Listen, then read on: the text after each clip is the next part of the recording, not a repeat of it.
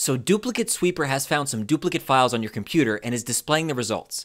Let's see how you can select which duplicate files to remove. On the left-hand side is a summary of the types of duplicate files found. Here, 3 megabytes of duplicates have been found. By clicking on Pictures, you can view duplicate photos and other images. Click on Documents to view duplicate document files, and so on. Duplicate Sweeper has found 3 groups of duplicate pictures. Each group contains 2 files that are the same. The file list on the right shows all the files that are part of the selected group.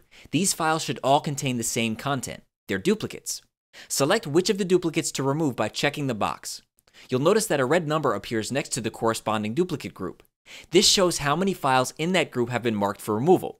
The number to the right of it shows how many files are in that duplicate group. In our case, 1 picture has been marked for removal in a group of 2 duplicates. You can go down the list of duplicates and manually select which files to keep.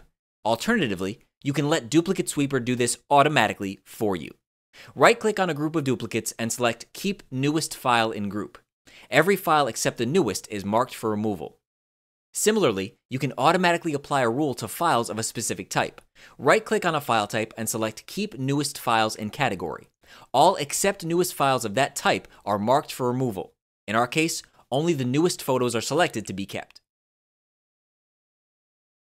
When you're ready for the next step, click Recycle Selected Duplicates. Don't worry, you'll get a chance to review all the files you've chosen to remove before they're actually removed.